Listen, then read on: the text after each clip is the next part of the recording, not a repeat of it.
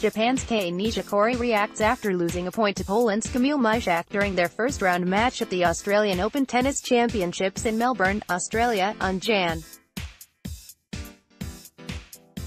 15. AP photo, Melbourne, Australia. Kei Nishikori rallied from 2 sets down and won 10 consecutive games before Kamil Majchrzak retired with the score at 3-6, 6-7, 6, 6-0, 6-2, 3-0 at the Australian Open on Jan.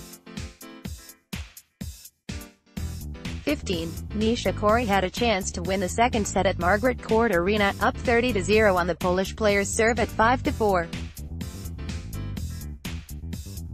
But he let Majchrzak back into the game, and when the set went to a tiebreaker, 2 unforced errors by Nishikori handed his opponent the set. Those mistakes riled Nishikori between the second and third sets, obviously upset with himself as he placed ice cubes in a plastic bag on the back of his neck. He came out firing to start the third set and his 10-game streak and 15 of the last 17 before Majchrzak had enough and stopped the match.